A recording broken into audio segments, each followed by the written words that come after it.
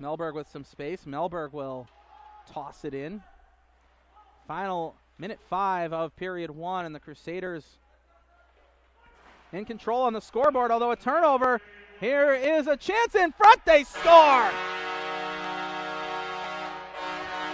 They'll go down low, trying to get it into the slot. That's blocked. Fladeby with it. 5 seconds. He's got to hurry. Jackets throw a shot toward Cage. That's blocked. Rebound jammed in. They score! And they got it right before the horn. It's going to be 2-2 going into the break. Fladeby dances past his man. Pass forward. Oh, it's just off Christensen's stick. Then into the slot. Tip. They score! Fladeby! 3-2. Guess we don't have to wait till the final minute of the period for the Yellow Jackets to get one here.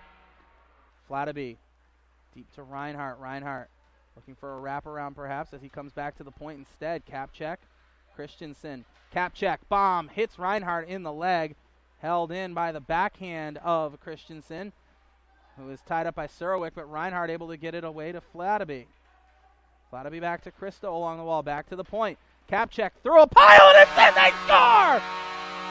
And Kapchak points right to Fladeby, who might have tipped it in front, but it goes through the 5-hole of Eric Gordon, and the Yellow Jackets are back ahead 4-3. Fladeby first through the line. He's going to be the one with the goal for AIC.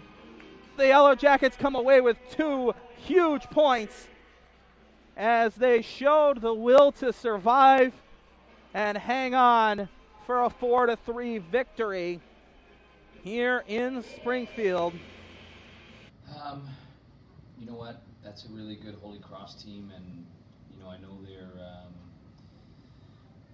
it's a fine line between winning and losing. And for us, we weathered a storm early by them. We knew they'd be coming hard, and we get down 2-0. But I really didn't mind the way we were playing. I thought we were doing some things to generate some chances, and then when you look at the score sheet, we get a goal. We get a goal late in the first. We get a goal late in the second. We get a goal early in the third.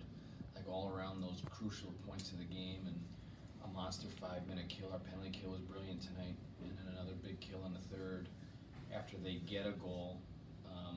So we did some things inside the hockey game that winning teams do, and I thought we had some guys really elevate. I thought some of our guys, they sensed that we were maybe not as dialed in as we wanted to be early in the game, and I thought we had some guys just really step up. Sean McBride, Hugo, Blake Christensen, Ryan Poland, Capture. There was 8 or 9 guys that just elevated. So it's hard to win. We won't ever apologize for not being a A to Z type effort. But that's a very good hockey team over there that works extremely hard, and they make it really tough. And so we knew that. No, it's huge. We've been showing it all year. We played till the final buzzer, and that showed scoring those 2 late goals. The power play goal, that was the end of the period. I just got the puck in the middle from Toby, and I just started smacking it in because I know it was 1 second left, and I was lucky that the period wasn't over. So he's a top line player in this league. He's a guy that when we recruited him, his second year has always been historically a lot better than his first, so it's almost like he's got to get his feet under him. But Toby's been an elite player here for us. Really since late August when we came back in, he just looked different, and he's big and he's powerful, and he can puck protect, and he's got as good a release and as good a shot as anybody in the league. So certainly not surprised that he's scoring. He could have had 3 or 4 tonight. He was that good. And, right now we've got what looks like a top line with him and Blake on it. So I think all 3 of them have been really good. Toby and Hugo have been playing well together. I think we feed off each other pretty well. He's a finisher, and he's doing his job, and that's what we need out of him. I think that's a thing we've been building on this past 2 years, but this year we executed it. It feels like this year we're really tough to play against, and definitely that Air Force games gave us some boost, but I think we've been working hard the whole year, and now we finally get the result with us. Just got to stick to the game plan. We got to come out strong.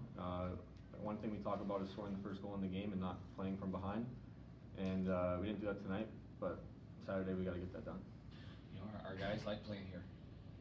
We've done okay this season, and we'll have to go do it on the road Saturday against a